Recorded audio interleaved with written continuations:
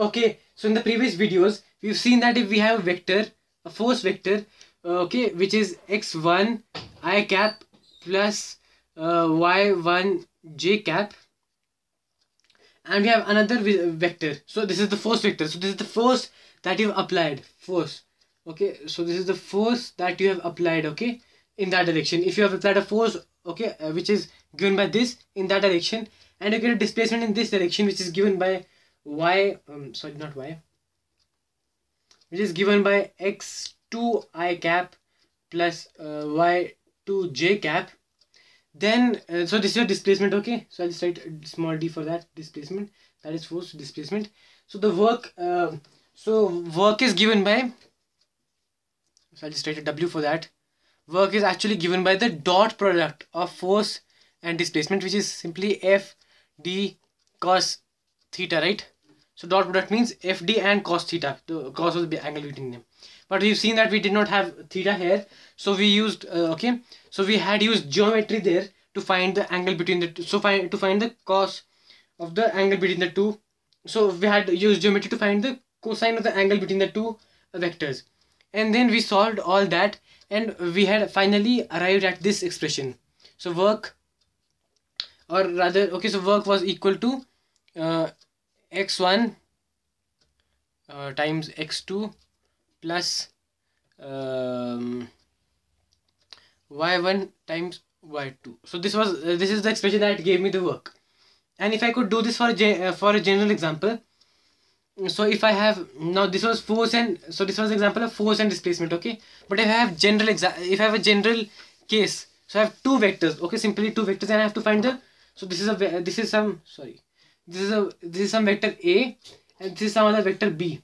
If I have to find A dot B, the dot product between the two, so that can either be given by A B cos theta one way. So we use this way when we have been given the magnitude of this and the magnitude of that. So it's actually this, okay, magnitude of A times the magnitude of B times cosine of the angle between the two. So this is when we've been given the magnitude of the two vectors and the angle between the two.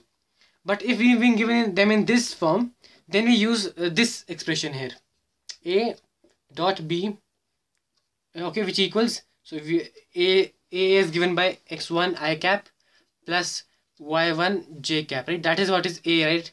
So this is A dot B. B is I cap and plus y2 j cap. Okay, so this is x1 y1 x2 y2. Okay, so this is A dot B, right? And this is given by x1 into x2 plus y1 y2. Okay, and so you use this formula when you've been given them in vector form, okay, in their components. Okay, so here what we after all get is a number. Okay, so there's no I cap j cap here, there's no vector here.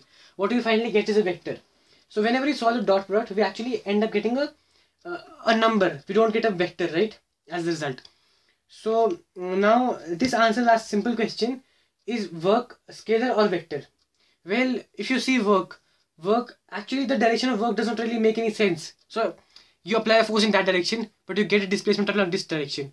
So what is the direction of work then? It could be either that or this. So it actually makes no sense. And how does it make any difference if I say I did a work in that direction or I did some work in that direction?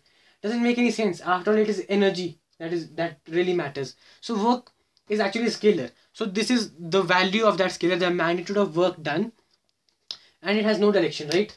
So that's why work is a scalar. And because we got work by calculating the dot product, okay, so we actually also call dot product as scalar product. Okay, so this was a scalar multiplication between the two vectors, and the scalar product or dot product is the same thing. Okay, so that is it for this video, and I hope you've got you've understood the significance of dot product and the two ways. The first way here, the second way is this.